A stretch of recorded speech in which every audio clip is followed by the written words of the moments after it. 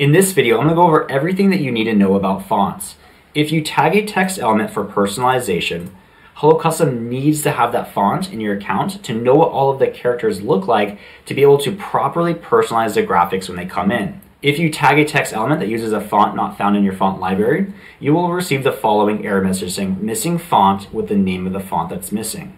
In this case, the font that's missing is called Stoic. So we will have to either upload this font into your account or choose a similar font from your font library. To upload this font, we'll go ahead and we'll click onto the font here.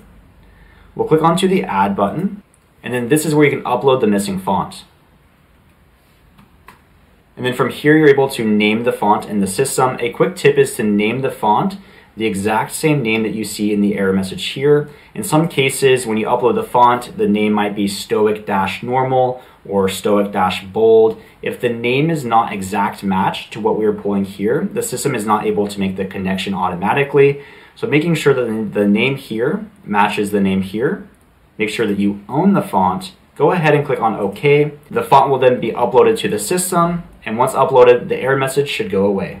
Perfect. In this scenario where you maybe do not want to upload a font, but maybe select a similar font, you can see all of your fonts uploaded here and all of your system fonts here.